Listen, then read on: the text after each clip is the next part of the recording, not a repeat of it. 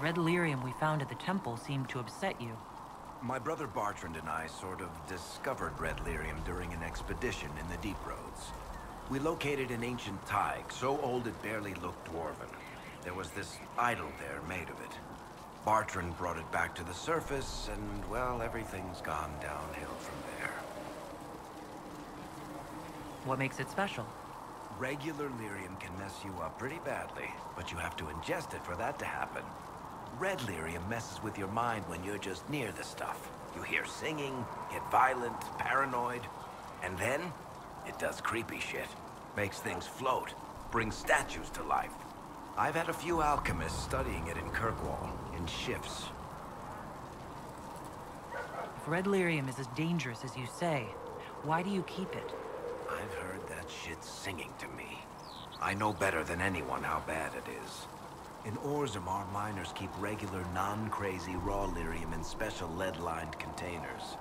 Actually, it's a huge secret how they're constructed. Keeps surface folk from horning in on the lyrium trade.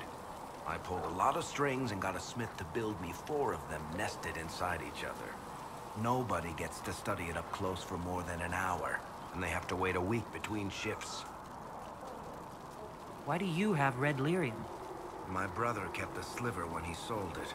I'm pretty sure he held on to it because it was already talking to him. That little shard drove him mad. After his death, I found it hidden in his house. We brought the shit to the surface, Bartrand and I. I wanted to find out if there was a way to shut it up. So far, it looks like the answer is no.